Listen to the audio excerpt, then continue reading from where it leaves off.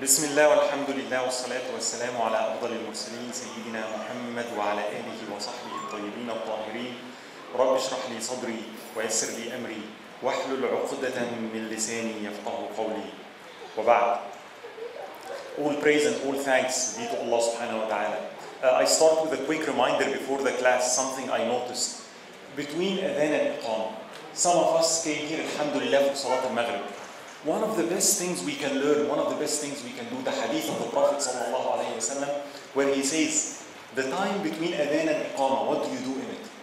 In that time, dua is very good, but there is another hadith narrated by Nawawi in his book of Adhkar, that the Prophet sallallahu alayhi wa sallam said the following: when you are between adhan and iqamah, you start saying, Subhanallah, Subhanallah, Subhanallah 10 times. When you finish, Allah subhanahu wa ta'ala says, responds to you, that is for me. And then after saying Subhanallah 10 times, you say, La ilaha illallah, La ilaha illallah, La ilaha illallah, 10 times. Allah subhanahu wa ta'ala says, and that is for me. And then, Alhamdulillah, Alhamdulillah, 10 times.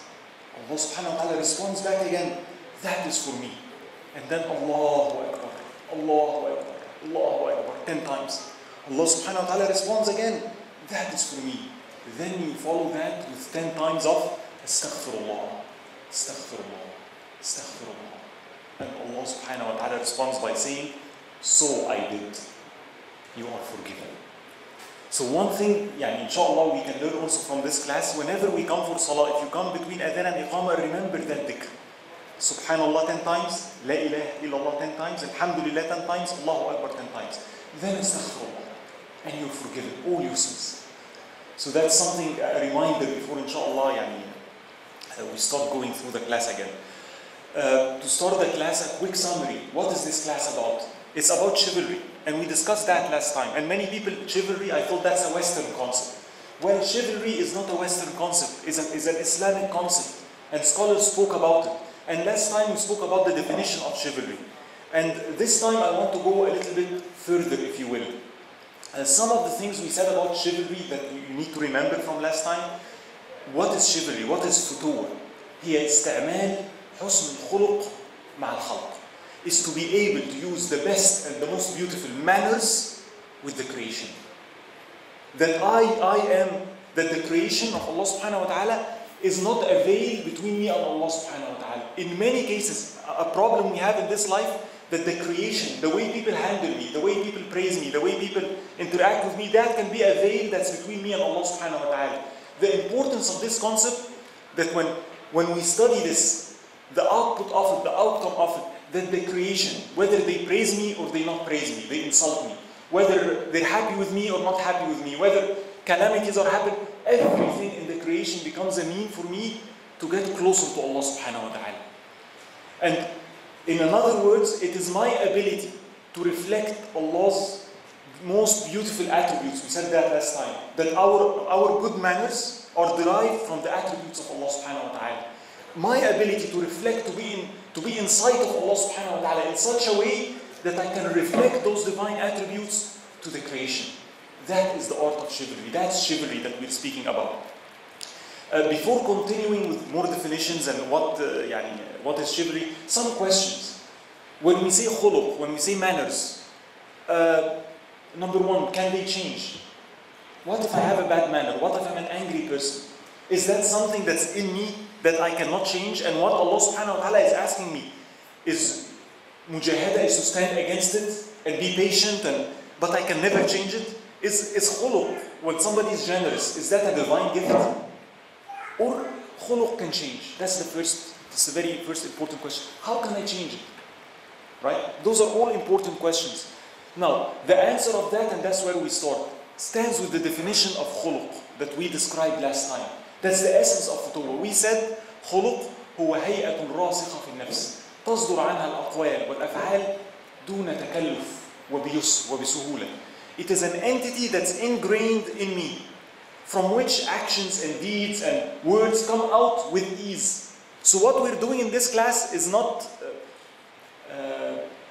eventually, it's not that I just do good deeds. Somebody insults me, I forgive him. That's good, that's a good deed, but that's not khuluq. What we're aiming for in this class is that I change inwardly in such a way that this good response, this beautiful response becomes natural, becomes easy. There is no hardship in me. That my natural response without thinking becomes, I can forgive, I can pardon, I'm generous, naturally, instantaneously. I don't have to make it up.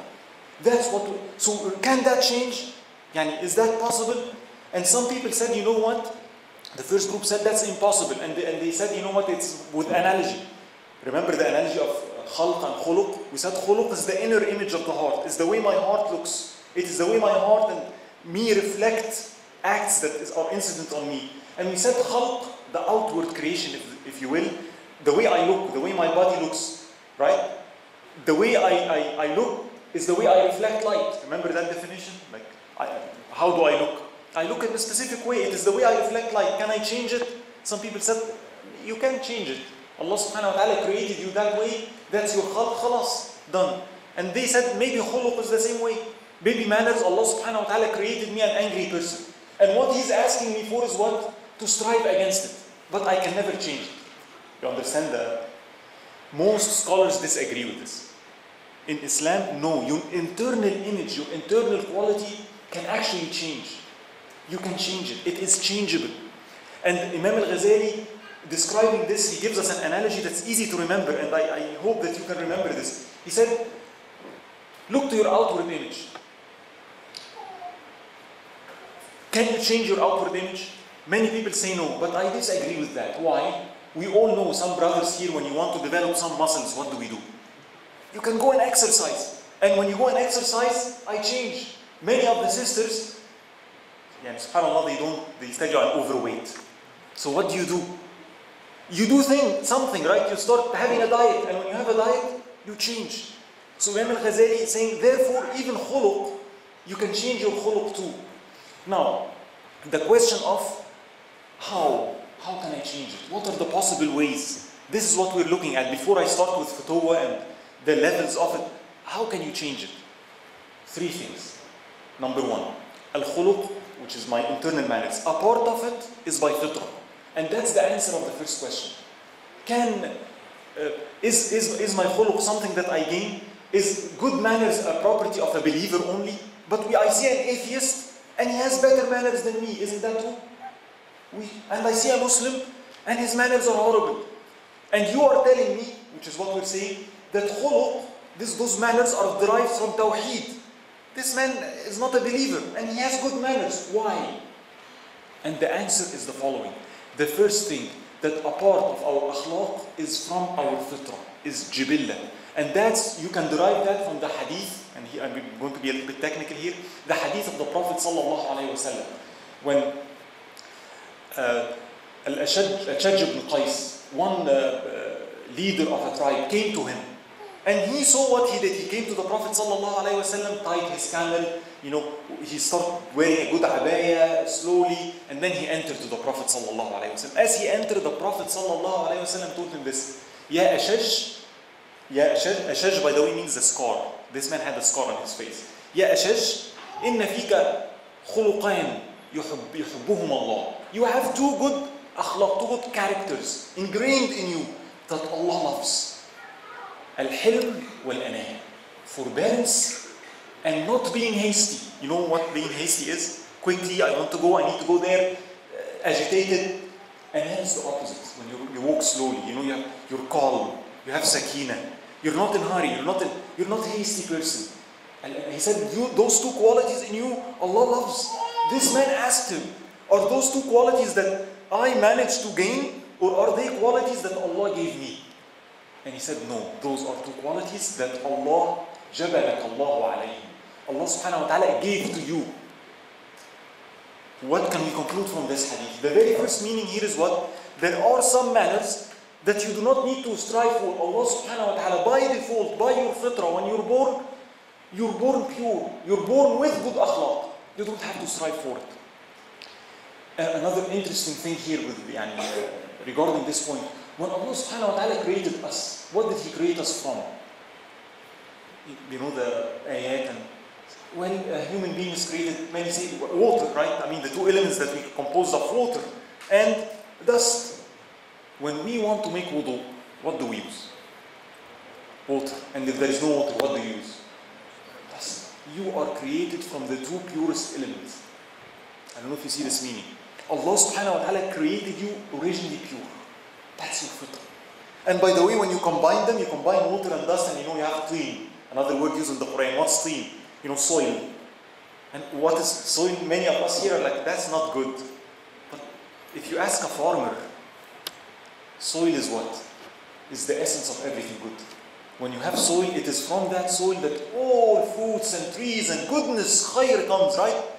The meaning, oh you human, your essence, what is ingrained in you, you're created from pure things, and you have the ability to generate very good things. So Allah subhanahu wa ta'ala, out of His bounty, He created us with our original fitrah to be good.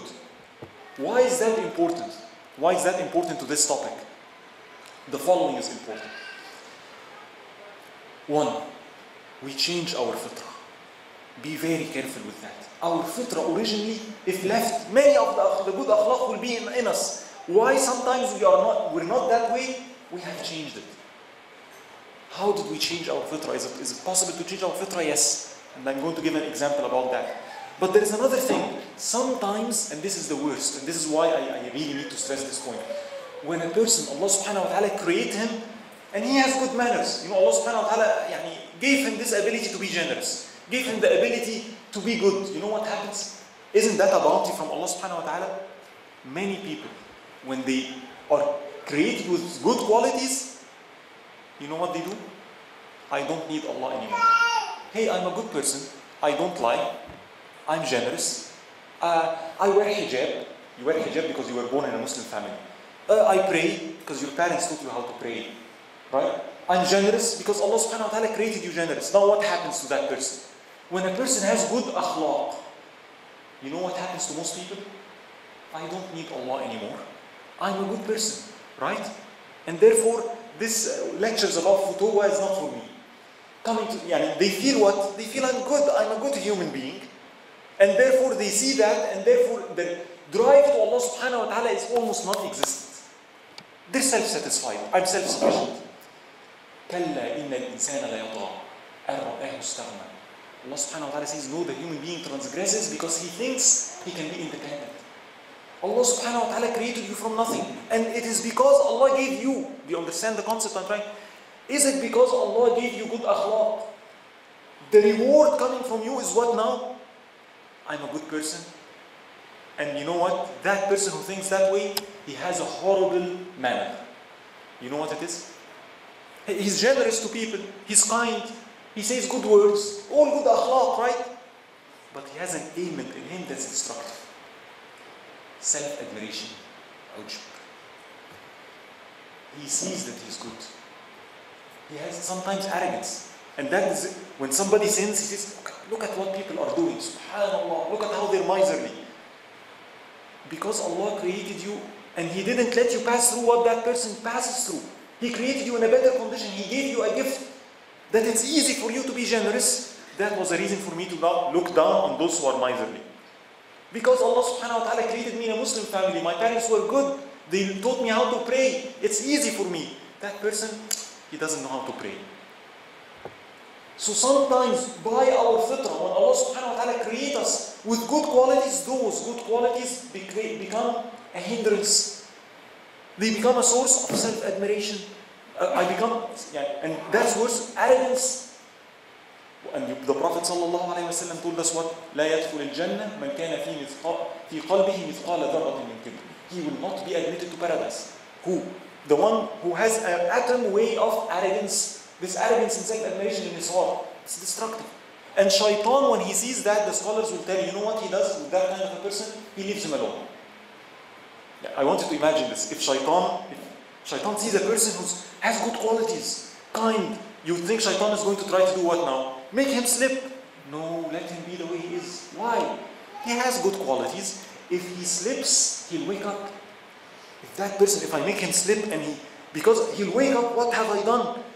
And he will see his need to Allah subhanahu wa ta'ala, and he will start going to Allah subhanahu wa ta'ala. But him like that, is very good. He's in ghafla. He's heedless. He thinks he's good. His thinking of himself that way, ujb, is his worst sin. That's enough for him. Let him be. And that person lives and dies away from Allah subhanahu wa ta'ala. The journey towards Allah subhanahu wa ta'ala did not even start. So that's very important. Be very careful that our fitrah should not be a reason. I should be thankful. Number one. So what do we learn from this? I said something. What is the exercise of it? If you think you have a good quality, and everyone sitting here, Allah subhanahu wa ta'ala created you, ingrained in you some good quality. Thank for them. Never see them that this is me. When you find I can do something easily, never attribute that to me. That's ujb. Ujb. Why ujb is bad? Self-admiration. Why is it bad? What does it have to do with the attributes of Allah? I said every good khuluq has to do with the attributes of Allah. Right? When I'm a mu'jab, when I'm a person, having self-admiration, you know what it means? I forgot that everything I have is from Allah subhanahu wa ta'ala. The gifts that Allah gave me veiled me. I'm veiled by my qualities, I'm veiled by my attributes from Allah. And therefore I don't see that Allah is al-awwal, He's the first. One of the meanings of this name, the first, is He's the first in everything that's good in your life. Everything you do, everything that's good in your life is from Him, not from me. That also has to do, a scientist, nowadays you see it. Wallahi, I see it in our society. What do we say? I'm a scientist in the 20th century. Look what we discovered. Look what we found out. We went where no one went before. Right? You know, what's the problem in this saying? I said, I think we studied. I spent money. Our research, you see that? I saw that I discovered science, right? Science is, who discovered science in our thoughts? We do. And through our science, I have faith in science. People tell you that. Right? You know what you're missing here? Allah subhanahu wa ta'ala tells us in the Quran, وَلَا يُحِيطُونَ بِشَيْءٍ مِنْ عِلْمِهِ. Have you ever, Ayat al-Kursi? When Allah subhanahu wa ta'ala, look at this word, لَا يُحِيطُونَ بِشَيْءٍ مِنْ عِلْمِهِ. Humans, you do not even know or can get anything, not of Allah, anything of Allah's knowledge. Allah's knowledge about things you cannot attain yourself. It is Allah subhanahu wa ta'ala that gives it to you. Scientists understand that very well. You go to Einstein or Newton and they tell you, they sit and they work, nothing. Einstein, I'll give one example, nothing. And then he says, my happiest thought, when the idea clicked, when I was sitting in the patent office, sitting doing nothing, not even. And then all of a sudden, the thought came and this is it. And then that was the thought that inspired the general theory of relativity. And, equations, and. Where did that thought come from? You weren't doing math, were you? You were sitting alone. And wallahi, scientists understand that. And all of a sudden, they tell you the idea came. Came from whom? That is Allah subhanahu wa ta'ala. You see that? Therefore, whatever I discovered is not, it was a gift. The way I see it now, Ya Allah, you gave me this. You gave this idea to me. Alhamdulillah. If I don't see that, I become a mu'jab. I say things that are arrogant. Right? So that's an important thing. We have to thank for every good quality we have. This is number one for fitrah. The second thing, khuluq can change. I gave you an example, right? Allah subhanahu wa ta'ala creates us with good manners. How can it change? One of the things that all of us here would agree on, and everyone tell you, companionship, right? You know what I mean? Be careful, that starts when you're a baby. And this is very important. Our problems is, we wait till we're 15, 16, 17, 18, and then I want to change my khuluq. You've been nurturing it 10 years. It's very difficult now. The reason, what I'm going to say here is very important. When we have kids, be very careful at the age of 1, 2, 3, their companions. Who are they around? Tell me things, their akhlaq, that can change their fitrah. Now, I'll give you a practical example here. This is very practical. There is one person, and sometimes when you have kids, you want time for yourself, right? And he needed time for himself, and him and his wife, and they need a babysitter. But they got a non-Muslim babysitter. And non-Muslims, they have different levels of akhlaq and manners and morals, right? I can't blame them. So he got this girl, not Muslim, to take care of the kids while we're doing, we have time for ourselves. One day, she gets her boyfriend with her. For her, there is nothing wrong. I can't blame her. She gets her boyfriend, and she's babysitting. And this person returns home. He opens the door to find what? He finds her and her boyfriend sitting, doing, I don't want to mention, you know what? And his kids are watching. What would you do? What? But you know what that person did? Nothing. Next day, he kept that person. Is that possible? Is that ugly? What will happen to those kids when they see this? And they see that their parents are okay with it. Their definition of good and bad, their haya, the khuluq of haya is gone. Right? What I just said, now what are we here thinking? What a horrible person, right? That person is me and you. That babysitter I'm speaking about is TV. It's TV. TV. When sometimes parents, I want time for myself, and because I just want, I'm tired, I want something to keep my kids busy. So what is the best thing? Sit on. And I leave them. And what happens? They're quiet, and I'm, alhamdulillah, good. What's on TV? What are they watching? Aren't they watching what I just said? And the most amazing thing, do you stop it? Next day, you leave them to watch it again. You're changing their fitrah. Our manners get affected from what we see. What are you watching on TV? Brother, I thought this is about chivalry. What does this have to do with dealing with people? My ability to show good manners to people derives that my heart is beautiful, that my heart is connected to Allah subhanahu wa ta'ala, the source of beauty. If there is no connection between my heart and Allah subhanahu wa ta'ala, I can't reflect it. This alters it. This has everything to do with it. What am I watching on TV? Sometimes we're not careful. We got desensitized. That affects me. What jokes are you hearing when you watch some people watch soap operas, some people watch, I don't know, Fraser or whatever his name is. You guys, and he's funny. Be careful. Be careful. That's affecting you. When you watch it a long time, it affects you. So companionship is important. So give me something practical to do. I'll give you another practical thing to do.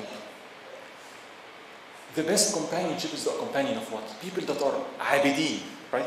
People that are in connection with Allah subhanahu wa ta'ala. People that are on dhikr. People that are in ibadah. People that, if you sit with them, maybe I take some of those manners, right? Where can I find them? I'm going to tell you something very practical. This is practical way to attain akhlaq, easy way, practical. Nature. Nature. If you look carefully to us, even with our kids, the way we're raised, the way our day is, it's indoors. Right? You go to the gym to exercise, indoors. You go to work, you work on a computer. You ride your car, indoor.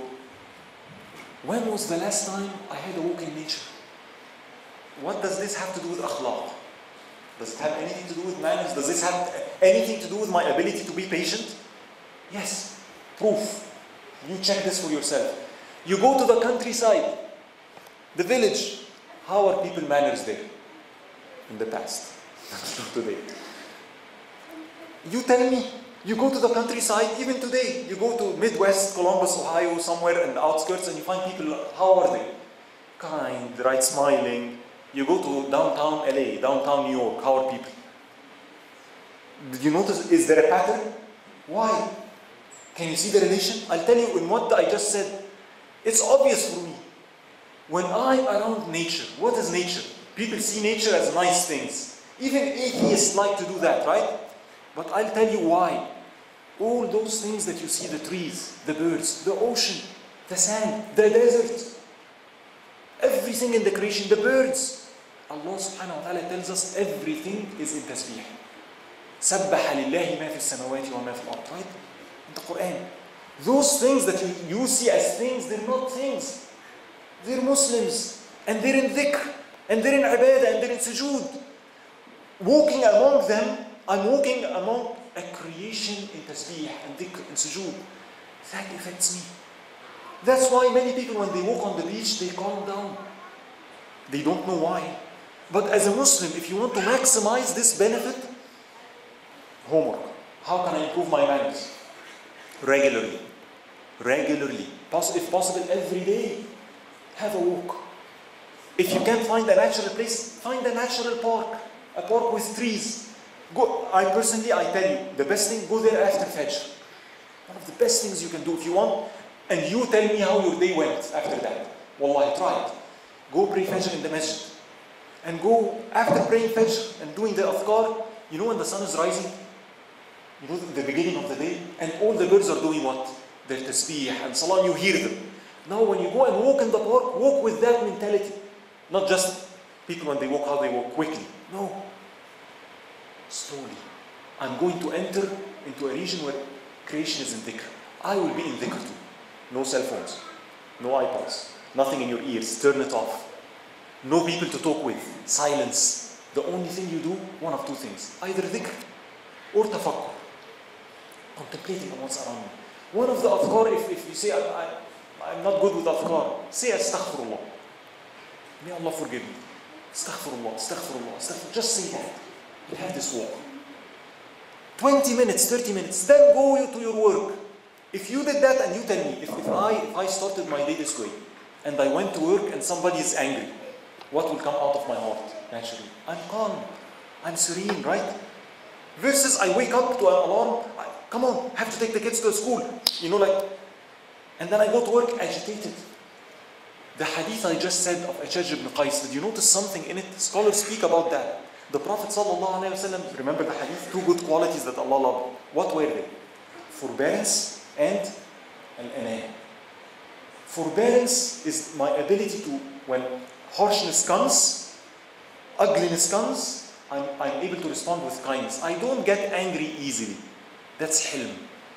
It's khuluq of hilm. There is a relation between hilm, anger, and anah. If a person is an angry person, brother, I'm always angry. Tell me about something to do. You want something to do, right? You know what it is? Are you an agitated person? Are you a hasty person? What does that have to do with it? It has everything to do with anger. Agitation, you understand what I'm speaking about? The way I go to work even. Drive the car, you close the door. How do you walk to your office? Just that, 10 minutes. How do you walk to your class? Usually if you look to yourself, you're walking how in a hurry. You know, quickly. No. How do you drive? 65, 75. Come on, I sit on the internet. I need a faster service. You see this hastiness? You want to mend your khuluq of anger. You want to be forbearant. Start here. Slow down. Is that easy? What do you mean slow down? Practically, when you go to work, don't take large steps. Take small steps. When you drive your car, don't drive 65. You want to cure yourself? Drive 55. I can't do that. Many of us here, no way, right? That's what it takes. Drive 55 and be in dhikr. I will reach work late. That's why you wake up earlier. Our excuse is what? Brother, if I do what you said, I arrive late at work. See the nafs here? Are you interested in changing or not? Yes, wake up earlier. That's why you wake up earlier. Why? Because it's not going to take me 10 minutes. I'm not in a hurry. It's going to take me 20 minutes. Is that simple? Can we do this? Can you have anah? Can you learn this? On the internet. I'll say something even more difficult. Don't get the fast internet service. I'm not going to be harsh. Get the 2 megabit per second. Don't get the... You want to treat yourself and be patient. Open it. It takes 3 seconds. We're trained 5, 10 windows at the same time. I can't wait. Where is it? And then, wallahi, those things, you think I'm joking. It's agitation. You know what agitation is? I'm an agitated person. And when things are not doing, when my son now, I'm telling him, get into the car. And Baba, my shoes, get into the car, right? I'm going to miss salah. I need to be in the masjid. You need to be in the masjid. It's a good thing. But what happened now? You're agitated. You're angry. Where is your forbearance? Gone. When I return back home from work, how do we return home? You drive your car, right? 6 o'clock, I need to be there 6:10. Why? Before going to your home, wallahi, just don't walk to your home. Take 5 minutes, 10 minutes, you sit in the car, even if it's the pathway. You don't have to walk it in 10 seconds. Why don't you take a walk in your neighborhood first? Just 5 minutes. 5 minutes. Your kids are not going to hate you for 5 minutes. Take a walk around the house, 5 minutes. And be in dhikr. Astaghfirullah, astaghfirullah, astaghfirullah. Then walk in the house. Will it make a difference? Yes. If I'm coming from work with this mentality, working, driving, right? And then I walk in, I open the house, dinner is not ready, my kid is shouting, I'm agitated already, what will come out? But if I did what I said, before going in, remembering that, walking around the house, 5 minutes in dhikr, calming down, slowly, and then you walk inside the house, you'll be a different person. Is that practical enough? So sohbah is very important, companionship. And I give you a practical example, companionship. TV is a companionship, be very careful. Video games are companionship, be very careful. Nature, one important companionship, but there is another level of companionship that's very important. What is it? Would you like to be with the Prophet and the companions? Will that affect me? Yes. Therefore, one of the fastest ways to change my khuluq is to read the biographies of righteous people. And that's why, if you remember last time, I spent last time giving you examples. People who were here remember that. Example, and many people, what does that have to do with it? It has everything to do with it. Abdullah bin Mubarak used to say that. Great companion. He used to stay home for a long time. And people would ask him, aren't you bored? You're staying home for a long time alone. Can you do that? Can you stay home alone? No internet, no phones, no iPods. I'm sorry, I couldn't. It's okay. You want him to sit here? So, this man is sitting home alone. And he's, why? Aren't you bored? And he said, how can I be bored? I'm sitting home with the companion and the Prophet. What does he mean? Reading the hadith of the Prophet, reading his biography, reading about the righteous people and their good manners. That helps me. So reading about those people will have an effect on the way I am. Knowing about celebrities will have an effect on me. Loving celebrities will have an effect on me. Many people here, if I ask, do you love the Prophet sallallahu alaihi wasallam, many would say yes. If you're truthful with yourself, is it really a yes? This is another topic. If you look carefully, it is not that much. It is not that much. That's one of the problems. So companionship is important. Number 3, and this is where we take it. Mujahada. The khuluq, the manners, the internal image can be changed. Through what? Mujahada. They call it riyada. The translation of the word riyada is, in Arabic, those of you who understand, what is riyada? Sports. Sports. Why did they pick that name? Very interesting. What does sports do to me? When you play sports as brothers, what do you expect of your body? Changes, right? So if I want to change my body, as I said before, I want to develop muscles, what should I do? I go to the gym, right? 1 time? Is it good to go 1 time? 2 times? Have to be regular, right? And when you go to the gym, what weight do you carry? Do you carry the small weight and that's it? Do you exercise just 5 seconds? What do you do over there? You sweat. I sweat. I exercise. Exercise means what? Regular, every day, long time. There is pain. Is there pain or not? And I ask myself to do things that are a little bit beyond my capacity, right? And that way, if I keep doing that, what happens to my body? Changes. Similarly, akhlaq can change the same way. Spiritual exercise. If I'm a miserly person, what should I do? You need to exercise in that domain. Every day I should give charity. Even $5, $10, and you should increase it. And not 1 time, not 2 times, regularly. So there is something here that's important. I need to exercise. Many of us would know, many of the brothers would say, I don't know what to do.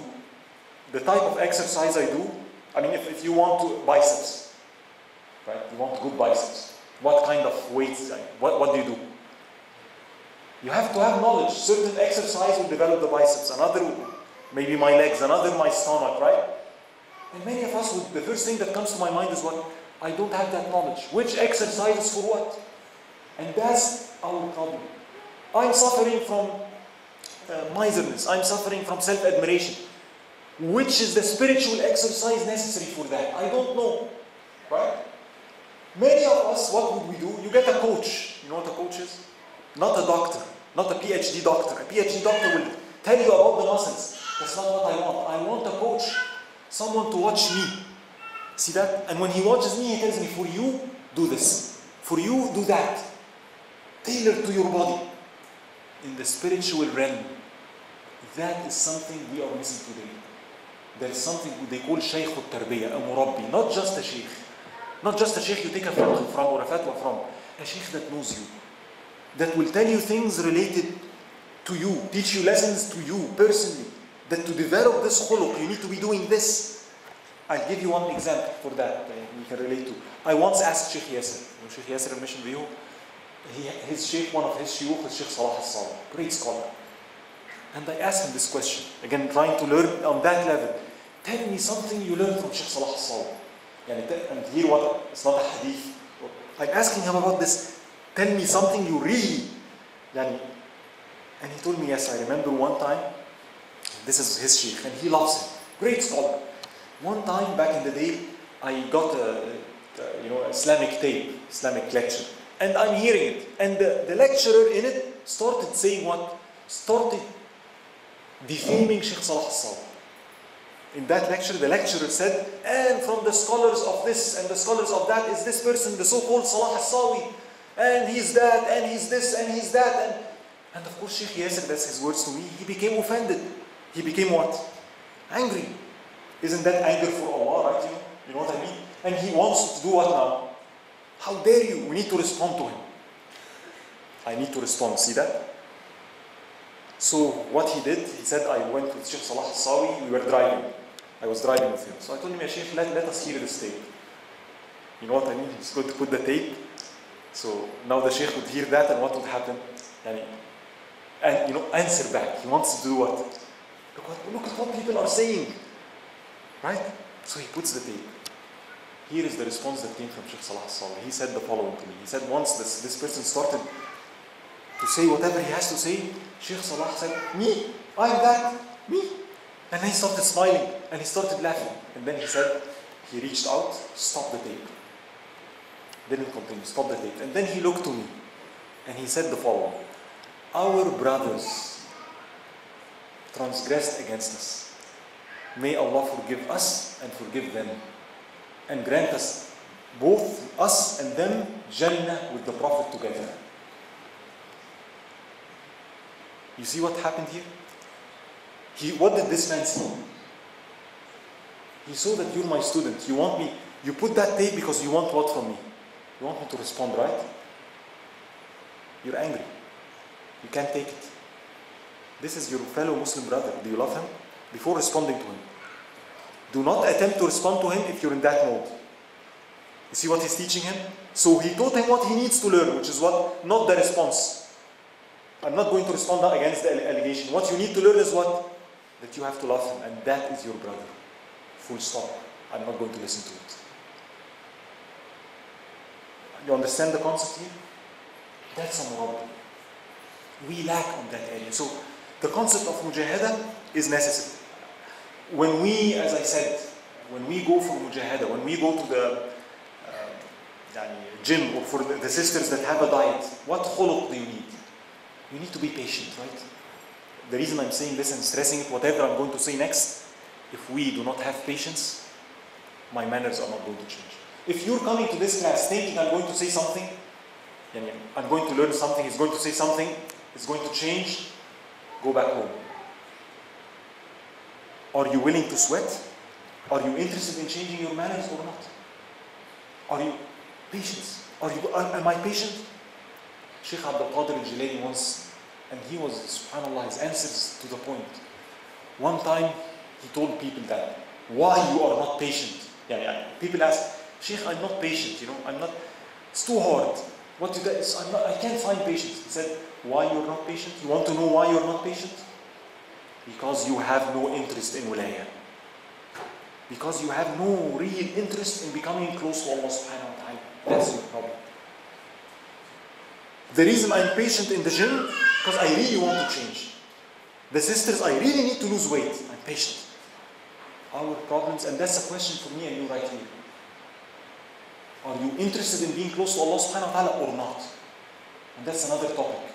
Many of us, we lie to ourselves. We say I am, but the reality is I'm not. And that's a starting point. One khuluq I have to start with, never lie to yourself. Do not lie, sidq. If I'm not patient, if I find that I'm not patient, I'm really not interested in being close to Allah subhanahu wa ta'ala. I don't love the Prophet that much. This is not, if this class is 2 hours, would you sit? I get bored, where is my phone? Can you sit still for 1 hour? Why? Because it's not of interest to you. Can you be patient if I made this a boring lecture? Would you be... Wallahi, it's a dilemma we have. I was actually discussing with one brother. I want to go through what Ibn al-Qayyim says in Madarij al-Salikin about this futur. But one problem, many people are not going to be patient. If I go through the scholarly text and it's amazing, nowadays, unless you put examples, people are not, they're concerned, they can't. Why? I have to be patient on ilm, on knowledge. And if I'm not patient, I have to be truthful. Yes, I'm not patient. Why? My drive towards Allah is weak. Why? And then that's my thought. I don't lie. And therefore my first homework becomes, Ya Allah, Allahumma arzuqni lahdat sidq lana. Allahumma arzuqni sidq talab. Oh Allah, if I discover this about myself, if I discover my drive towards Allah is not strong, the resolve is very weak, then I do what? Therefore, the first, my dua, every day I have to be making the dua, oh Allah, please grant me truthfulness of resolve. Make me truthful in seeking you.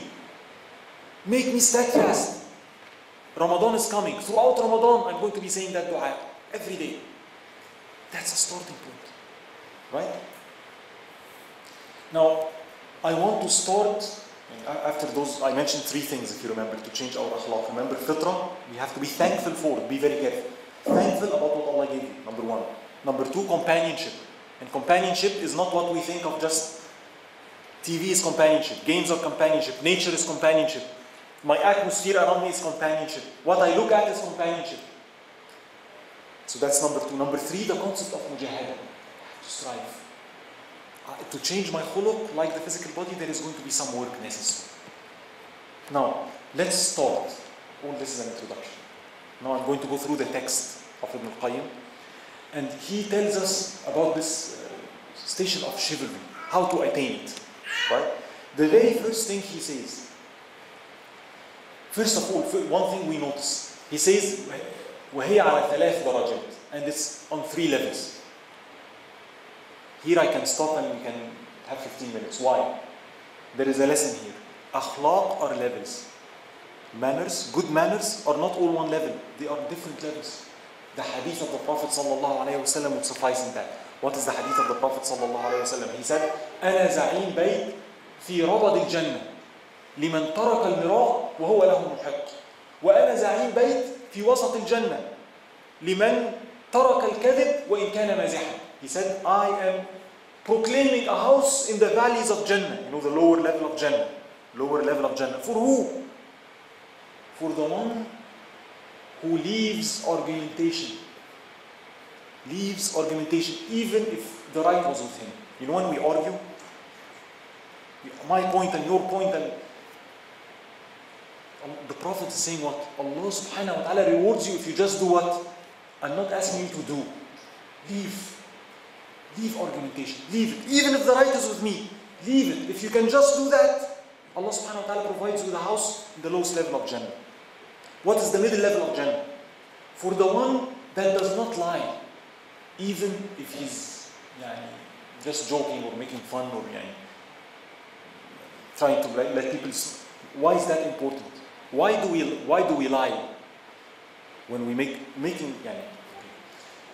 Many of us try to be pleasant. Many of us try to make other people laugh, right? Why? Because I want them to like me. See that? It's a deficiency. I want them to like me. I need to be cool. And to be cool, I need to be what? Funny. And sometimes there is nothing funny, so I do what? In order that they like me, I need to be funny, but I don't have a funny story, so I make something up. I lie. See how? So the origin of this outward lie is what? It's something else. It is me seeing the creation. I need you. I want you to love him. I'm poor for you. See that? The one who has the ability not to lie. Just do not lie. Even when you laugh. Allah subhanahu wa ta'ala removes you. And when the Prophet was asked, what about the top level of Jannah? He said, those are for the people with husn al-khuluq, with the beautiful manners. This hadith tells us the thing that akhlaq are levels. You see that? So Ibn al-Qayyim, again in explaining this, he says the first level. First thing to do about chivalry, the starting point, if you will. He says, level number 1, ترك الخصوم والتغافل عن الزلة ونسيان الأدين. ترك الخصومة, to leave animosity. Leave. Remember the hadith? Leave. Leave. Before acquiring good manners, you have to leave bad manners. That's my starting point. Before getting the good, I have to leave the bad. Leave. Leaving what? Animosity. ترك الخصومة. That I don't see people as my biggest enemy. If you want anything to do with chivalry, my biggest enemy is me. People, wallahi, even somebody who insults you, he didn't harm me. When I die and he dies, even if what he did against me did not hurt me. You know what hurts me? Is the way I respond. Somebody, insulted me. Well, 100 years from now, how is that going to look? Well, you know how it's going to look really? What did you do to him? If he insulted me, and I insulted him back, I go to my grave, and what happens? I insulted him back, and I really gave it to him. So I transgressed. Guess what will happen? This person, on the day of judgment, takes your hasanat. Did he hurt me? He did. See that? Versus a person that insulted me, and I chose to do nothing, just turned away. It really didn't hurt. What hurt me is me. My inability to be patient. My anger is the thing that hurts me. My biggest enemy really was not him. He could have been a reason why I entered Jannah. Yeah. Somebody insulted me and I forgave him. Allah might forgive me for that. So people are not, my biggest enemy is me. Realizing that, and that's one of the definitions of chivalry. أن تكون خصما لربك على نفسك. The Imam al-Tirmidhi said that about chivalry. When he was asked about it, he said that you would be an enemy for Allah against yourself. ترك الخصومة. And there is more about this, because many people would say, what do you mean? What if someone is doing something wrong? What if someone slandering the Prophet? What if someone is... I get angry for Allah. You know what I mean? The reason this science is important, what are the signs for that? What? Anger for Allah, what is the sign for it? I'm going to be discussing this, but forgive me, I'm going to leave it till the end. The one I want to concentrate on is the second one, and this is my starting point. التغافل عن الزلة. The very first level of chivalry. I'm not going to tell you, do something great.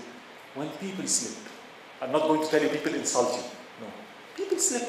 You know, when somebody does something wrong, when somebody is having a problem, when somebody slips, does something bad, how do you react? That is the first level of chivalry. The first level of chivalry is التغافل عن الزلة. Meaning what? You overlook the slips of others. What do you mean overlook? I'll give you an example that Ibn Qayyim cites. Ibn Qayyim cites this example. Hatim ibn Asam, one of the righteous people. You know, and the woman came to ask him a question. And I want you to imagine that she comes to this great, and she's asking, and it is said while she's asking, a sound came out from her. She passed the gas.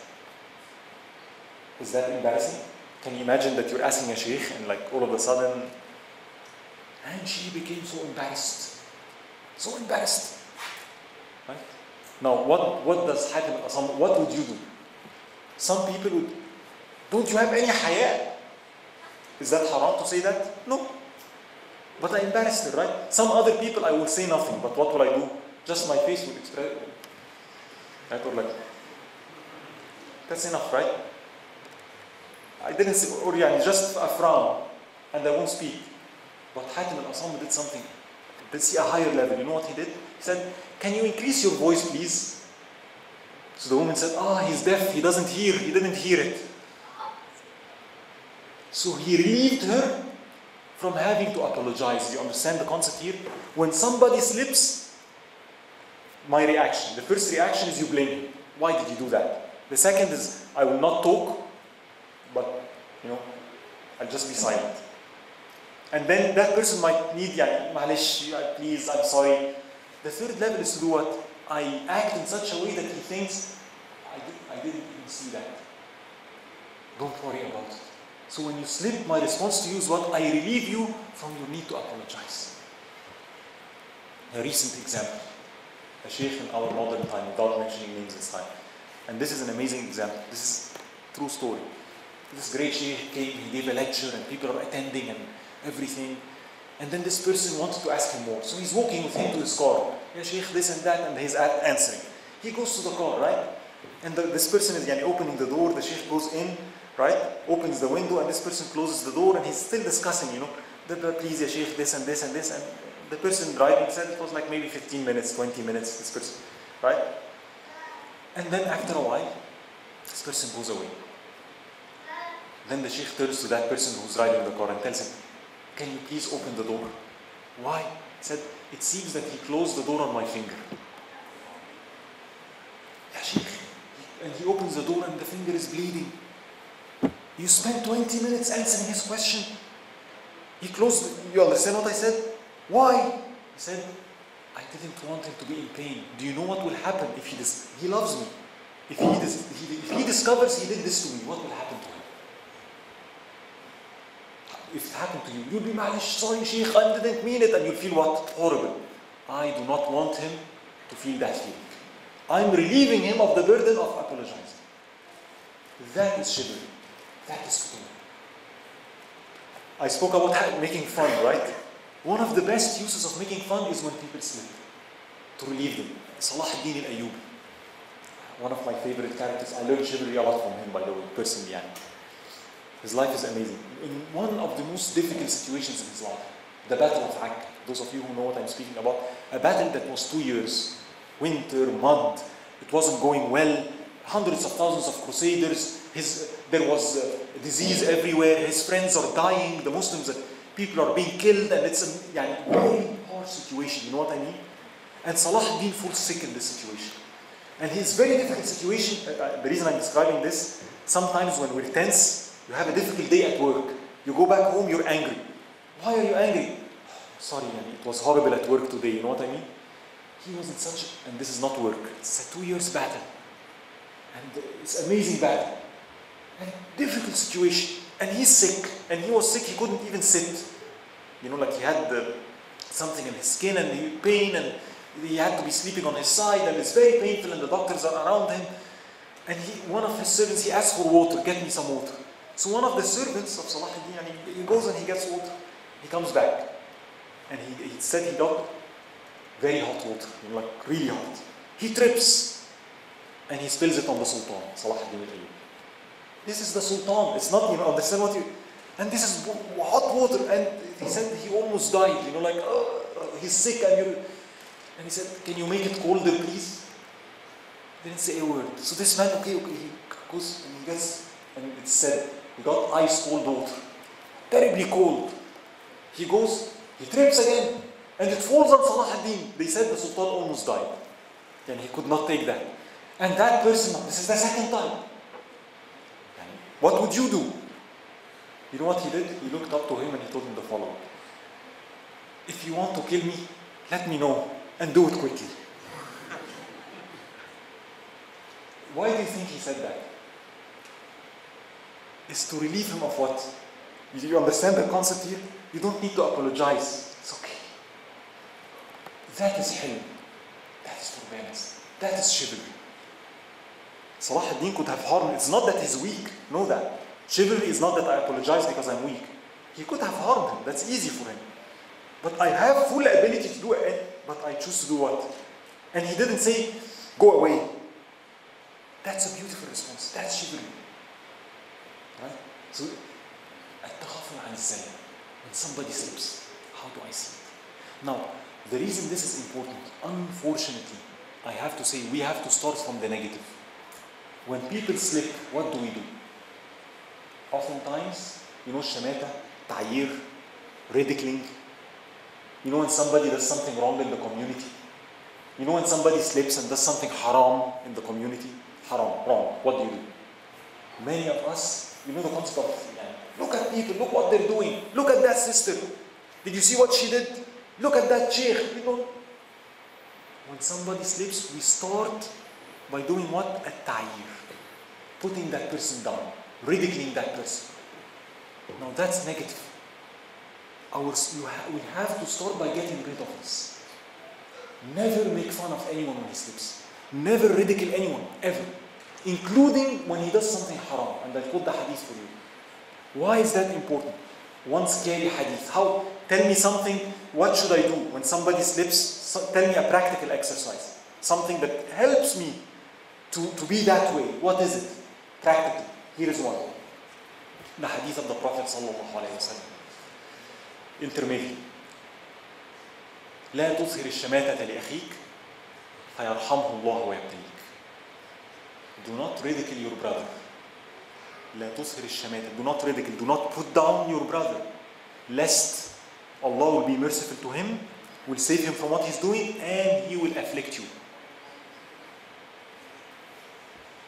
Ibn al-Qayyim describing this, him and Imam al-Harawi, they say this: وَعْلَمْ أَنَّ كُلَّ طَاعَةٍ رَضِيتَهَا من نفسك فهي عليك وكل معصية عيرت بها أخاك فهي إليك.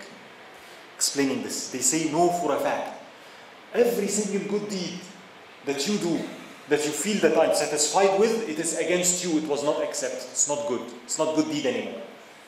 And every single sin, ma'asiyah, sin, haram, wrong thing, sinful thing, that you ridiculed your brother with, you put him down with, you know what I mean? Know that it is going to be for you.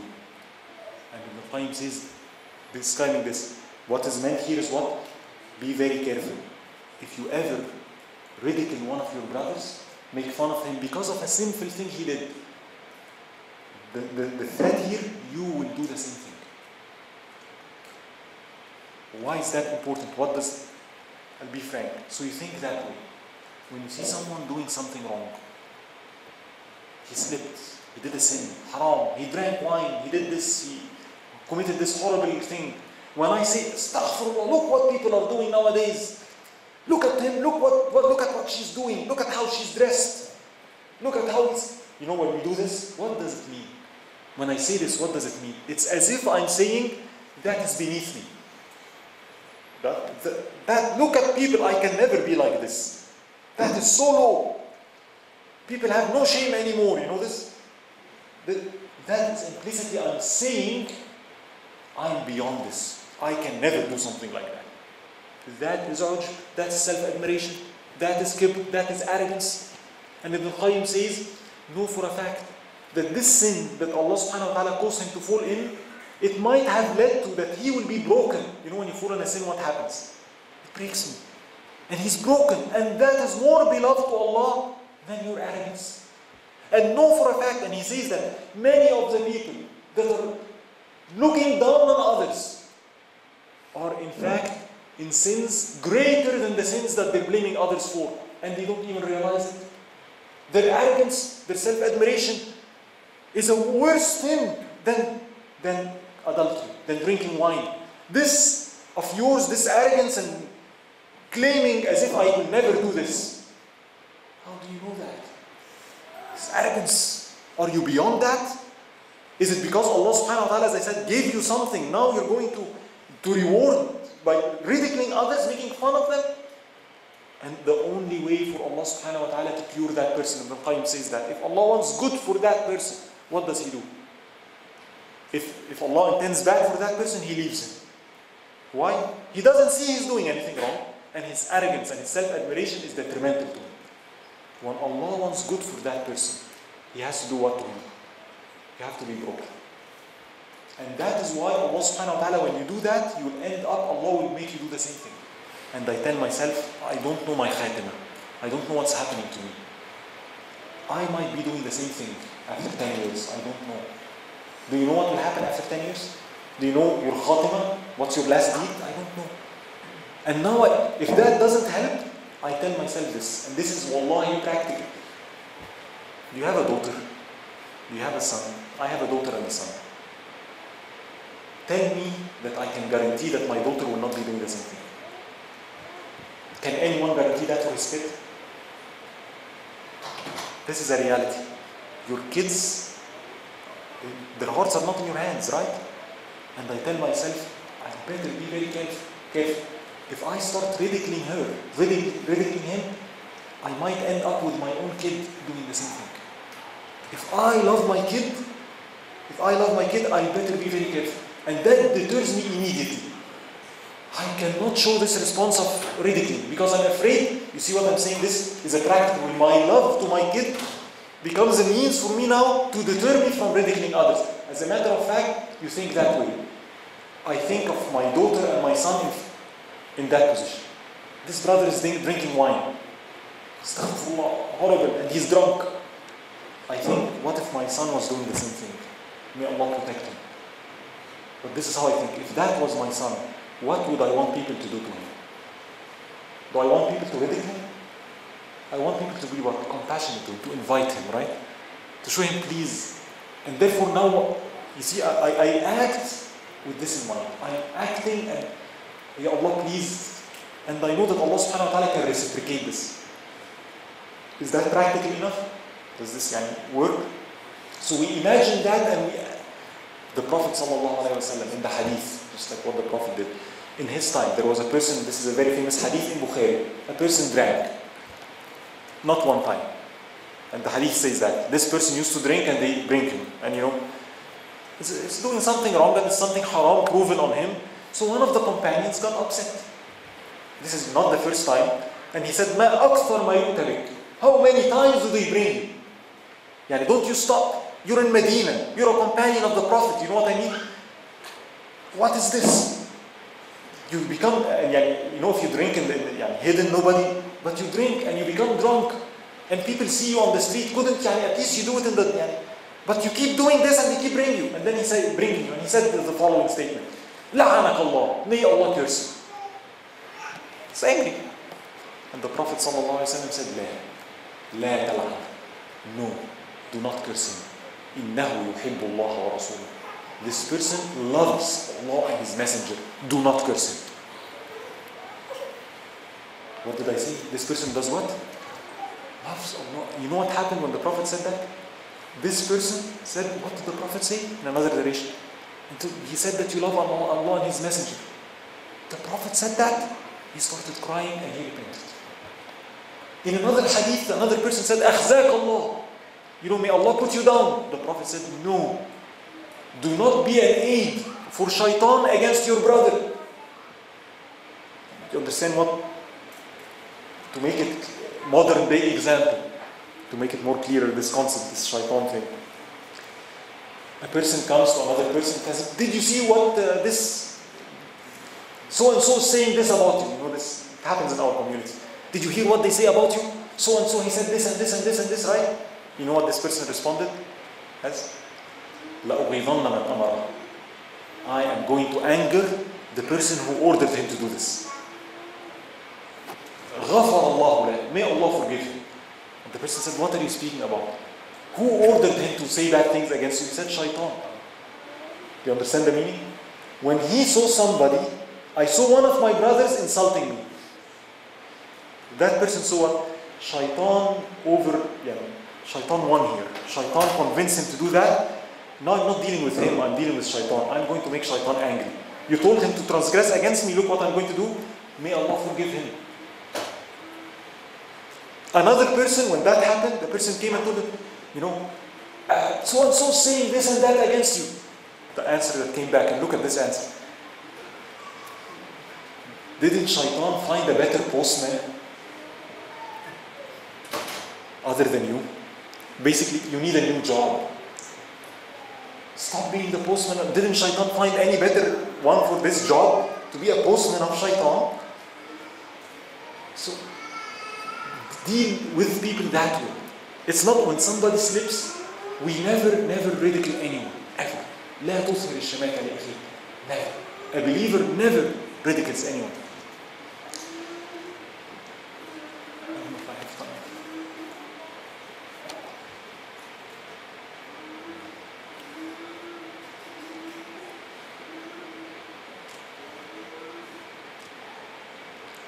I don't have much time to continue a lot, but I want to finish maybe with, again, maybe one story or something, one point. That, 7 more minutes, so like, I can go into another topic, but the first level of chivalry deals with people slipping. And we said be very careful. The deterrent for me is the following. I don't know my khatima, and I don't know what will happen to my children. Right? Another level to think about Allah subhanahu wa ta'ala's attributes, reflecting Allah's attributes. Allah is a Jabbar. One of His attributes, one of His names. And Jabbar has many meanings. The compeller, the irresistible. It's the compeller, He's the irresistible. But from the meanings of a Jabbar is the mender. The mender. Allah is the one that mends. It's His attribute. And Allah subhanahu wa ta'ala created our bodies that way. When we break a bone, Allah subhanahu wa ta'ala, doctors don't do anything. All what they do is they put the bone back to, one in front of the other and wait. Allah created our body, that's a Jabbar, that's a manifestation of His attribute. I can mend. Similarly, Allah can mend hearts too. When my heart is broken, when my sin breaks me, this is the worst time. When I'm broken, sometimes people break me. Somebody insults me and breaks, and sometimes I'm broken because of me. My sins humiliate me. You know that I'm completely broken. Allah subhanahu wa ta'ala is the one that mends, and He loves to mend. He loves to mend people. If I am to reflect this attribute, what does that mean? I should be Abd al-Jabbar. It means that I should be doing what? Mending the people. Mending. And the people that need mending the most are those who slip in sins. Those who despair from the mercy of Allah. Those who slip and reach an extent that they're about to despair from the mercy of Allah, those are the ones that needs mending the most. Therefore, if I see this attribute, and I didn't have time to speak about it, and I'm living by Jabbar, and I'm Abd al-Jabbar, I'm the servant of al-Jabbar, I'm looking in my community who's slipping. And when I find one sister or one brother that slipped and did something bad and people are accusing him or her, that is the person I'm going to go to. And that's the person I'm going to be nice to. And that's the person I'm going to help with all my power for him to stand back on his feet. I'm Abd al-Jabbar. May Allah mend me. I reflect that attribute. I cannot ridicule anyone. Allah wants to mend and I break. When you ridicule people, when you put them down, you make them despair. I finish with this story. 5 minutes. And this is a real story that happened in Syria. There was this person that used to make fun. What I'm speaking of, making fun of people, ridiculing, right? One day there was a blind person passing by. He used to sit on a cafe. And he wants to make his friends laugh. So what did he do? He starts mocking him. And he started mimicking him. Walking beside him, making... And people are laughing. But what happened? This man, you can imagine, his heart was broken. I'm blind. And this person is mimicking. And he was really heartbroken. Allah's al-Jabbar. Now what happened? This person goes home, nothing happened. But after a year passes, 2 years passes, his wife got pregnant. He has a son. His son is blind. And he said, the pain of it was so much, I couldn't deal with it. I could not take this. I can't handle it. So basically he detached himself from his son. You know that when something is so painful? So he went to the mother, here is the money, you take care of him. It's so painful, I can't relate to him. And then he said, I used to be the same way. And he didn't stop until my son was 7 years old. And his mother one day went out, and it was Jum'ah. And I was alone with him in the house, me and him. And he told me, he came, I'm minding my own business. He came, Baba, can you take me to the masjid? It's Jum'ah. I said, what? He said, can you take me to the masjid? You go to the masjid? He said, yes, I go every day. I said, SubhanAllah, this man didn't used to pray. He's a Muslim, but he's in his own world. He said, my son wants to go to the masjid. He said, you know what? Yes, I'll take you. 7 years old, he wants to go to the masjid. I'll take you. And then he said, I watched him, he's making wudu. Then making the dua and making wudu. And he said, making the dua of wudu and making wudu and then putting, the shoes, the right and the left and making the ad'iyah and let's go. And he said, we go to the masjid, he starts entering with the proper feet first, making the dua, and his father is like, I feel him with the sheikh. And he goes to the masjid, he sits down, Baba, can you get a Quran please? He says, why? You can't see. He said, no, it's for you. It is Jum'ah. I memorize Surah Al-Kahf. It's Jum'ah, it's good to recite Surah Al-Kahf. I'm going to be reciting and you please check it for me. And the man said, my kid 7 years old memorized Surah Al-Kahf. Look at what a righteous woman can do, the mother. And he said, I sat down. He starts to recite. He recites, I cry. He recites, I cry. He recites, I repent. He said, I went out the masjid that day, I transformed this. I changed. I went back to Allah subhanahu wa ta'ala. This kid changed me. When you look to this, what happened here? What happened here? This is al-Jabbar. That, first of all, was that kid a calamity? Was it a punishment, really? No. Was it? It was one of the best things Allah gave him. And that kid, a righteous kid, although he's blind, memorizing Quran, praying, that's a gift. But you broke the heart of a person. You had arrogance, you had self-admiration, you did that to him. Allah needs to mend his heart by breaking you. And unlike any other person, when we break someone, when we break so that he's never returned. Allah subhanahu wa ta'ala break to mend. So Allah subhanahu wa ta'ala broke that person by giving him what? That child, that son. And in breaking him, he did what to him? He mended him. See that? That's al-Jabbar. Never ridicule anyone. You see a drunk person, a homeless person outside, remember this. You do not know what happens to your child. You don't. Be very careful. It's a threat. If anything, you do the opposite. I need to mend him. May Allah mend me and my son. That's the first level of chivalry. Just leaving this ridiculing stuff, making fun of people. And when people slip, you act nicely. You relieve them from the need to apologize. Is that enough for the first level for today, inshallah? So, what is the homework? I said a number of things, do you remember? We have to be thankful, always, for any good manners we have. And we have to attribute that to Allah, not ourselves. My IQ, my manners is not me. You gave it to me, alhamdulillah, jazakumullah. You thank Allah subhanahu wa ta'ala for that. This is number one. Number two, remember, companionship. You want your manners to change. You want to be better with people. Be mindful of who you're with. What you have, the games you're playing, the programs you're watching, the radio shows you're listening to. They change me. I have to be careful of that. And we said, what should we do positive? Go for nature. Remember? Go for nature 20 minutes in dhikr daily. Before going home, walk slowly. Drive slowly. It's hard, but it's mujahada. It's mujahada al-anah. Slowly. Hilm al-anah. In the way I drive, in the way I walk, in the way I eat, in the way I type. Everything. Right? So that's the second thing.